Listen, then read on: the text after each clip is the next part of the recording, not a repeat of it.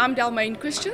This is my second term as a Member of Parliament for the Democratic Alliance. In the first term, I served in the National Council of Provinces, where I served the members of the Northern Cape and the community of the Northern Cape robustly, and I really tried to solve all the issues in the Northern Cape.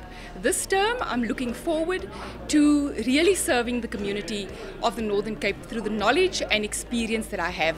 I have 2 master's degrees, one a master's degree in psychology of education, which is my passion, the educational field, and secondly a master's degree in business administration. I have also just completed my doctorate, and I'm hoping that all of this will assist me in really serving the community not only of the Northern Cape but the entire South Africa.